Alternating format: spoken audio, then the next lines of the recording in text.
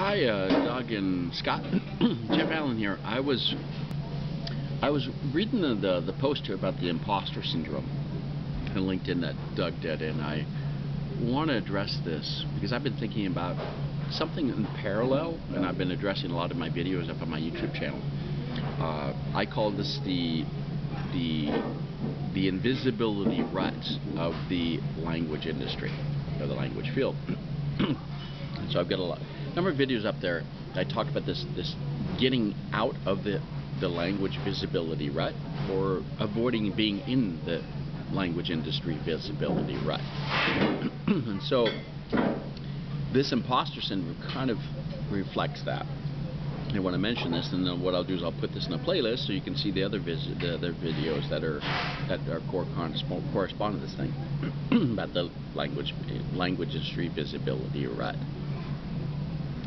But I'll kind of summarize this in general in saying that I think I've been in this field. I've been in the language teaching. I started in the language teaching field early on in academia, but not just in business as well. And then I got into this technical writing business kind of by accident, because I was a language teacher, and I got into teaching technical writing at Caterpillar. And then I got into all the language and translation kind of tools and all this kind of stuff and services. But what I've seen over the past, I'd say 35 plus years of being in this field, is that the people that are the best at doing this thing and promoting it are the people that are not from this field, okay? And the people that are, I want to say the worst, but just are not good at promoting it are the people that have grown up in this field. Because the hardest thing is to promote it. And the reality of things is that language and translation, whether it be content creation in an original language or whatever, and translating it, is just an unknown thing. It's an not a valuable topic. And that's what I talk about in the language visibility rut video. So watch that. It's version 2. I talk about a little more. I don't want to go into the details of that there because you can watch that video. But the important thing, I'm in a restaurant here, so you might have a little background noise. People are gathering the dishes, but I'll talk a little louder. But the kind of the key thing here is that I also sometimes wonder if this field is cursed, okay? Because I found that I've been a lot more successful in other fields. Like when I worked in telecom, we didn't have this issue. We didn't have the issue of trying to figure out what we want to do, become visible, get funding, get resources, get assets, get anything. We didn't have this problem in telecom. We didn't have this thing really in mechanical engineering either. Just didn't have it. You just ask for it and get it. When I was at Caterpillar, I wasn't working with a lot of the technical writers and the translators. One of the ones I was dealing with. I was training them, but people you're asking for the funding from is the people that are not actually from the field. They're the people that are just from other fields. So you got to get the funding from them. So you got to get really good at getting this funding, right? Funding or resources, anything. What do you want? Money, whatever you want to call this. But every time I come back to the field, this field, and I work with people that are in the field, it's just like they're sometimes the people that have the hardest time getting funding, getting anything, because they're kind of invisible. They're not really good at being very diligent, being very visible, being very prominent to get the funding they need to get the things done. And in the other fields, this is how you survive. And so I've learned a lot from all those other fields, and have continued brought this back in. But I found that being kind of flipping back and forth, coming to the field, give it in the language industry or not, I just found that it's been harder to work in this industry with people that have always been in the industry, because they're just not good at getting the funding and getting the resources and getting the things we need to get things done. And that means we don't develop things.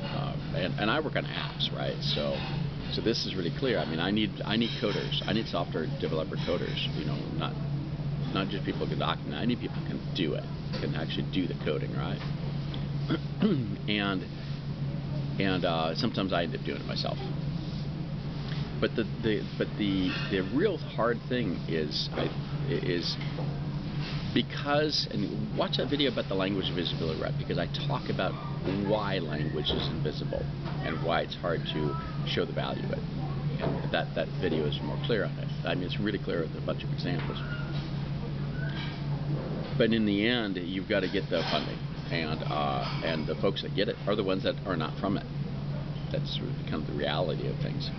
So that's where I really enjoy working with a lot of people from other fields, because it really has. And I worked with a few companies that the companies where you're great in sales are, you know, the sales. It's all about sales.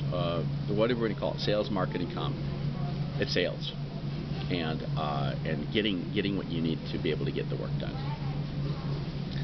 And so this imposter thing kind of fits along. I mean, Scott, as you're saying that you've worked, you've worked with 600, interviewed 600 people, and a lot of people say that they know stuff, but they don't really feel that they can share it and stuff, and that's sad, because if you're not able to be very forceful, I don't want to say about what you do, then you just are thrown by this off the side of the road, right? And this is reality. And again, you don't get funding to do what you need to do. I've given a lot of trainings courses to information developers and even architects of this. And sometimes it feels like sometimes I'll give them the training session, and for the first 15 minutes, I'll say, are you ready to take this trip? Are you on this trip, this interstellar voyage? And I'll try out a trip, or I'm taking them off the planet, right? And they're all they're completely disorientated. And I said, this is where you can't go. And it usually just shocks them. And it's inspiring for them to be able to go way beyond anything they've ever done before. But then they'll say, well, I can't do it. I said, yes, you can. You just need to learn how to do it. You've got to learn how to do it. And there are a few of us in this field that are really, really selling it. I mean, Scott, you're one of them, right? So, and I tend to be one of their others. We are driving force, right? And then there's the rest of the folks that are scared of that, right? They're scared of it, and it's really interesting to see it. It's really interesting seeing it. But I think what this industry needs, and I talked about this in a few of my other videos too, and I'll put this in the playlist of how to sell better, how this industry can sell better. I'm saying language industry in general. The translation side of things has just as many issues with this, right? Sorry about the dishes, but the people are doing the dishes off in the corner there. I'm kind of an afternoon after lunch here. But the key thing is to be able to promote the ideas, pitch the ideas, get the things going, so you can actually get the money, get the funding, get the resources, get the people, get the time to be able to do it. And if you feel like you're an imposter in that, then you need to work on the skill set to be able to do it more. And that's hard to say, but I'm saying it because in the end, if you're not visible, you don't get it. Okay, you just don't get it. And this is a recurring thing. This is a recurring thing. So if you don't have the skills, find the people that can't have those skills. Find them and get those people to sell for you. Get those people to pitch for you. Get them to do it for you so you can get what you need to get the work done. And sorry I'm being repetitive about this, but it's really key. And I am constantly putting myself in places where I pitch it. And if people are not getting it, the things can't get the funding and stuff, I say let me pitch it, because I will get the funding, right? I will get what we need to be able to do what we need to build the apps, to do our systems and all that kind of stuff. And I don't like to sit there feel like a beggar, right? I don't want to be that. I want to be, when I'm doing things, I want to feel like, hey, we've done a great job. Here's what we've done. Here's how we can do it better. Here's how many more things we've done excellent. We've done it, and it's a strive for excellence, right? And that's kind of a taboo in this field, right? There's just this concept that we need to be mediocre and hidden and invisible. And you do that, you don't get what you need. You just don't get it. So something to keep in mind. I think this is important for this imposter. So I get the first time she didn't understand speaking English, right? But the thing here is, I think the key thing for getting the finding people that are going to help you get where you need to get the work done, to do the work, to fund your projects, and a lot of these projects, keep in mind, they're word based, so there's a huge price per word thing, which is again something I address in my other videos, where I say people need to change that, because it's not by word, it's by hour. It needs to be done by hour. These are packaged solutions.